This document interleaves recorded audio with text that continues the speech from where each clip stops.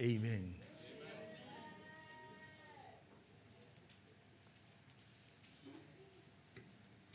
Last week we started on forgiveness. We spoke about forgiveness. Let me review it. I said today we'll look at case studies.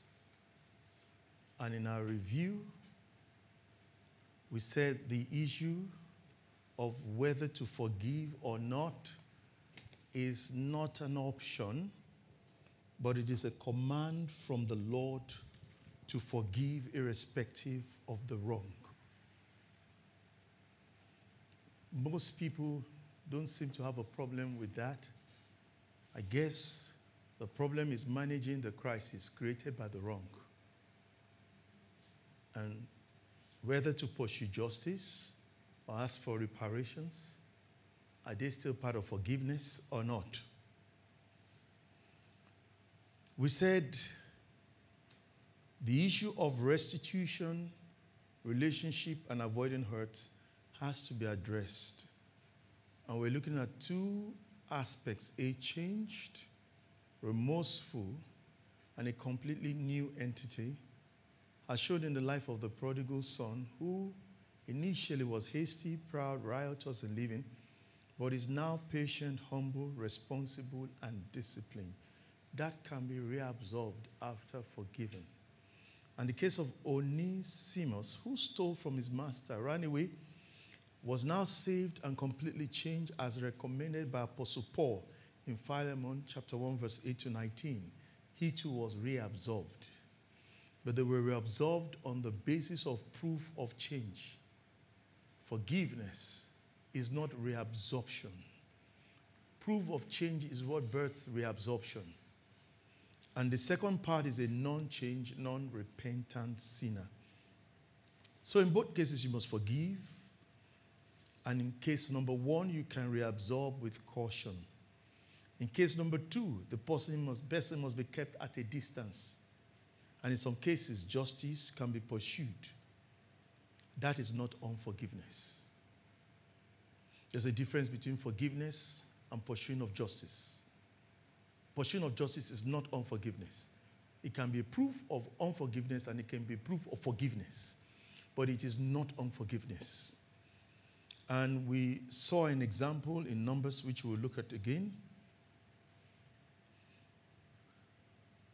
We have a duty after forgiving to protect ourselves from people. And I'm jumping as I review. We can always... So one of the proofs of forgiveness is in the statement made by the father concerning the prodigal son. This statement, he said, "This my son was lost and is found." We said this statement is not absolving the son of wrong. Neither does it pretend like nothing happened. However, this statement does not destroy the personality of the son. The statement made by the elder brother, "This thy son, which wasted your money on prostitutes," shows that there's a hurt, vindictive, derogative, which is a sign of unforgiveness. And we said, according to Luke, forgiveness is from the heart. And if from the abundance of the heart the mouth speaks, one of the best ways to know whether you are forgiven or not is what you say. So what the father said of the prodigal son showed he had forgiven him by saying he was dead. Now he's alive. He was lost. Now he's found. But the elder brother shows there is hurt and unforgiveness. He said, "This useless boy that wasted all your money on prostitutes," that is derogatory. So one of the proof you are forgiven is going to be found in your utterances, not in the seeking of justice. You have to understand that.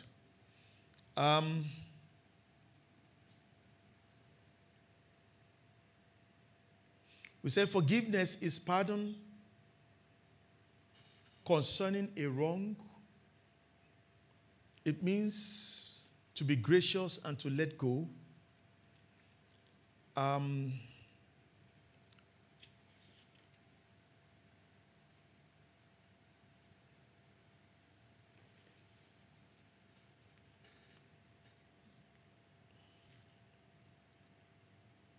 Numbers.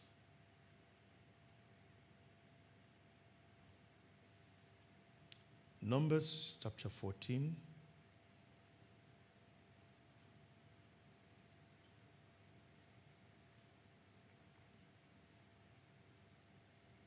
I read verse 20. Before here, God had spoken to Moses that the children of Israel have wronged him and they're going to be punished. In verse 13, Moses appealed to God for forgiveness. God said he will wipe them out, he will disinherit them, and he will wipe them out. And in verse 19, Moses said, "Pardon, I beg you, the iniquity of these people according to the greatness of your mercy, and as you have forgiven these people from Egypt even up to now." And in verse 20, God said, "I have pardoned, I have forgiven according to your word. But as truly as I live, all the earth shall be filled with the glory of the Lord, because these men, which have seen my glory, my miracles, which I did in Egypt and in the wilderness, and have tempted me now these 10 times, they did not hearken to my voice. They will not see the land." Now, he was going to wipe them out. He said, "Because I have forgiven them, I have pardoned them, I will not kill them, but they will not inherit the land." So you can't teach on forgiveness outside God. You can't be more forgiving than God. And if God says after pardon, there's a punishment to follow, then there's nothing wrong in justice after forgiveness. God says, "You are forgiven." Now we're going to look at compensation, and we'll look at, before we look at compensation, okay, there's some basic things we need to understand about forgiveness, which we'll come to later. But for time, let's look at compensation. We'll look at, sorry, excuse me. Okay.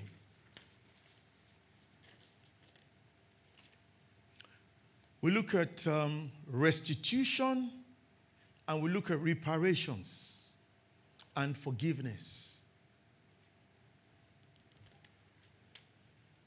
We look at compensation, restitution, and forgiveness. Compensation is money awarded. When I read this, then I give you a few case studies to look at. Is money awarded to someone in recognition of loss, suffering, or injury. It is also money paid for a service. I remember I watched a documentary on people who are abused by Catholic priests in Australia. And in fact, a bishop was sentenced to prison. A Catholic bishop was sentenced to prison in Australia for abuse of children. So one of the men that was abused when he was a child, he was given monetary compensation of $350,000. When I watched his interview, he said, "I am still hurt. I still don't have peace. I have been settled monetarily. I've been told to forgive, and I have forgiven. But he is still not okay." Why? Because reparations and restitution comes from God. You can forgive, but it's better you leave those to God. Now,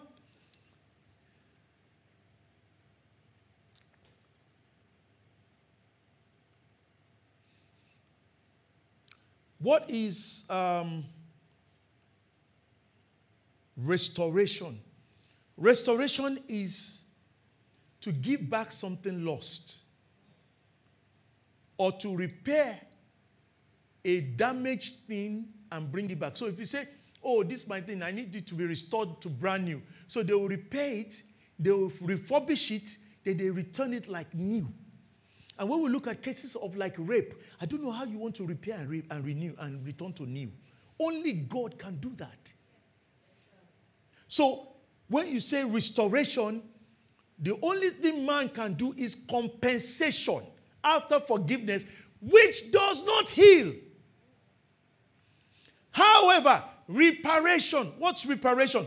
It's an action of making amends for a wrong that has been committed, providing payments or other assistance for the wrong, giving back satisfaction for a wrong. So, if a person has been wronged, then when they say they give you reparation, meaning they do what will be satisfactory for you concerning the wrong. Let me give you an example. Genesis 41. Joseph was sold into slavery by his brothers. They lied, deceived. Then in slavery, Potiphar's wife lied. He went to prison. Now, how do you address that wrong? Men, you're supposed to calculate prison. Okay, you're supposed to be earning if you're with your father. I don't know how you want to calculate it.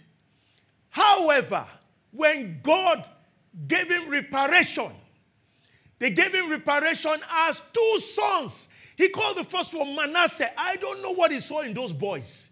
He said, this is Manasseh, for God has made me to forget the toil in my father's house. Compensation can't do that. Now, I don't know what that boy looked like. I don't know. Maybe he was so handsome. Maybe he was so caring. You know, there are children like that. When the husband is misbehaving, the child will just come and say, Mommy, oh, should I do this for you? What about this? Don't worry, Mommy, let go and work. I'm ready to work. I'll make money so that you can take the oranges you like. You know what that does to your soul? It just suits you. Kai, money can't buy such things. You look at the child, you struggle, and you see A's in a condition that is unconducive for learning. You say, thank you, Jesus. You feel compensated for the state you are in. Only God can do that. Only God. So it's a repayment to right wrong, while compensation is a monetary value to appease wrong. Did you hear me? Compensation appeases wrong with money. Reparation addresses wrong. And only God can do that. Now, with that in mind, let's look at a few case studies that I've been asked to look at and address.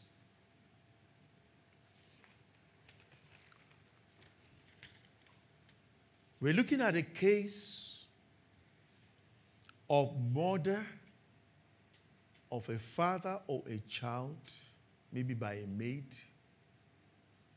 that is unremorseful, unrepentant, and you still have to forgive. What do you do? I said it's interactive today. You can ask questions. You can make suggestions. Like we said, the question of forgiveness is not contestable. You still have to forgive. A woman had a daughter raped by a teacher in school. The father went in anger to fight the teacher. While fighting the teacher, he slumped and died. So the woman has lost her husband and her daughter raped. What should she do? She still has to forgive. She still has to what? Forgive. But that man must go to jail. Why? It's safer for the society for him to go to jail. It's not lack of forgiveness to seek redress in court. But what monetary value can address that wrong? You leave that to God for reparation. And so what is needed there is justice. Okay? Am I together? Yes. You sound quiet. You appear quiet, and I need to be sure that we're on the same page you are following. A case of a neighbor who rapes a girl and denies it is still the same as the former, but was proven through police investigation and then starts pleading. First denied it. Vowed and swore, never did it. Told the girl a lie because she's a bitch, sleeps around with men. Now trying to pin one thing on me. But when it was proven, he now started saying, I'm sorry. How do you handle that? You still have to forgive. Because if you don't forgive, you're heading to hell too. You must first forgive. Do you let such a man go free? No. What do you do to him? Take him to the court of law. And guess what? Let him go to prison. It makes the society safer. That is not unforgiveness. How do you handle betrayal of information to a close friend who now went to tell your husband and eventually broke the marriage? And the marriage is over and she's now enjoying her marriage. What do you do? You still have to what? Forgive. You must forgive. Forgiveness, truly, I don't believe is the problem. Managing the after effect, which needs wisdom, is always the issue. Do I pursue justice? Do I claim compensation? Do I let go of compensation? In monetary terms, let's give an example.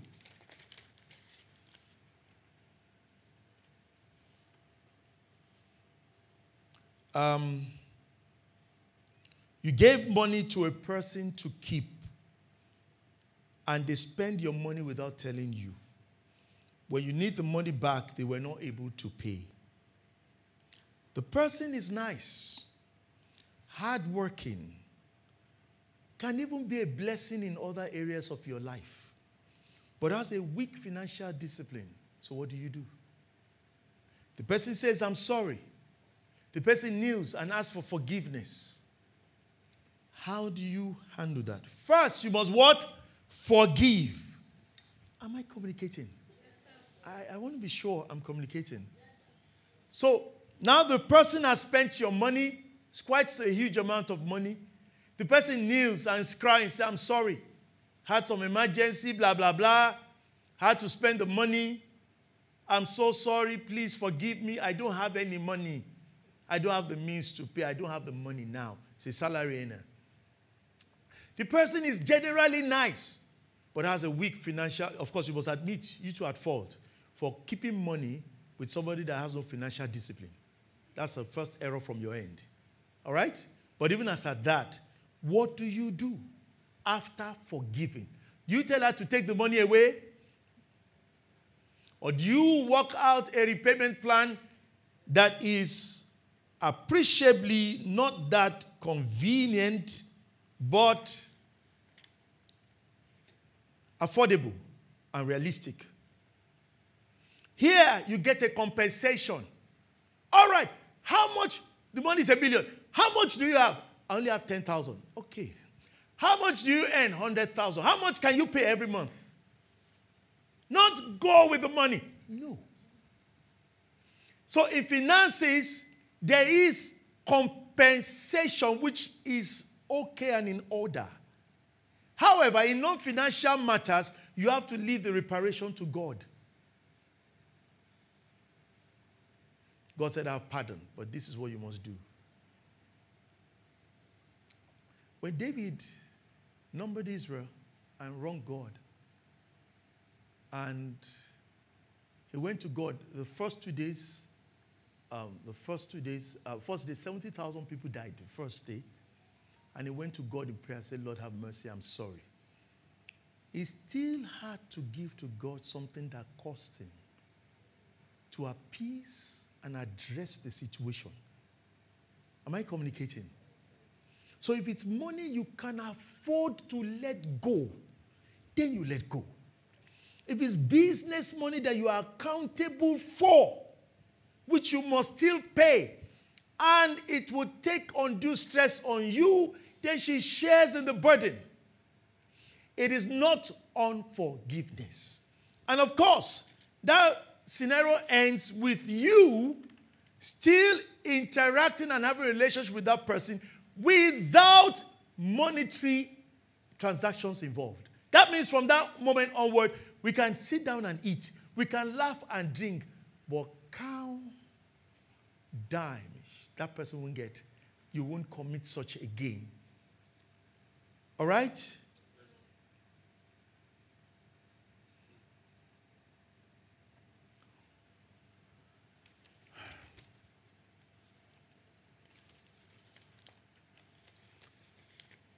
The husband has an affair with a neighbor or a maid and gets her pregnant. And the maid is someone very saucy, very rude, and grossly disrespectful. What do you do? And she's pregnant for him. These are case scenarios that has happened. That, I didn't plan this. It was a discussion in the children's church, which they asked me to help do a write-up on. While doing the write-up, it dawned on me that adults need it more than children. Because children forgive more than adults. Right? And it's adults that are having issues more than the children. So it dawned on me, we have to look at it. And then they were giving me cases that were asked. This situation happened. And what do we do? So what does the woman do? Remember, it was Sarah that brought Hagar, not Abraham, to Abraham. And he got her pregnant. And she chased Hagar and her son out of the house. And God seconded it. Say, I am with Sarah on this case. Forgiveness is not stupidity. Forgiveness is not foolishness. Let me repeat. Abraham did not stray to go and have an affair. Sarah, I will not answer this question. This is the only way I will answer it, and I'm going to close. Sarah is the one that went to bring Hagar. Come and sleep with her so I can have children by her. After that, the woman did no wrong. Sarah said she can't live in this house with us. She must go with her son. And God said, I second with Sarah and with her on this matter. I will answer, that's how I'm going to answer this one. Then you interpret it your own way. Am I communicating? Forgiveness is not stupidity. No, it's not. Yet, you must forgive. How many times a day? 70 times 7 in a day. I can't go further because if I've spoken the very mild one and you are like this, and there are heavier ones I'm to go to, what will happen? No, I can't go further. I can't go further. You're too quiet for my liking. You're too.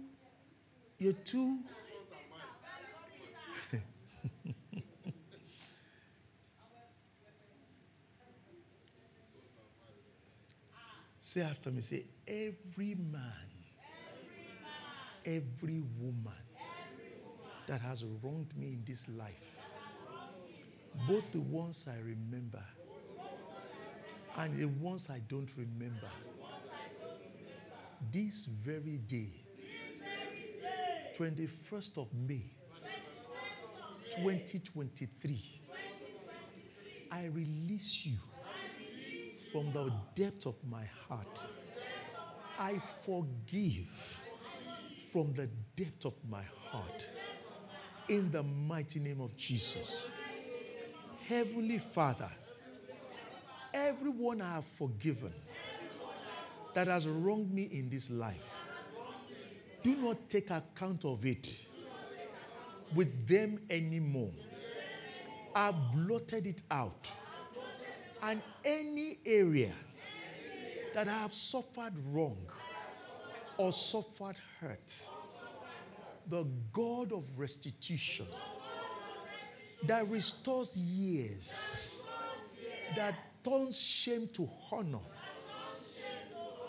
restore to me and reparate to me any damage, any hurt from such occasions in the mighty name of Jesus.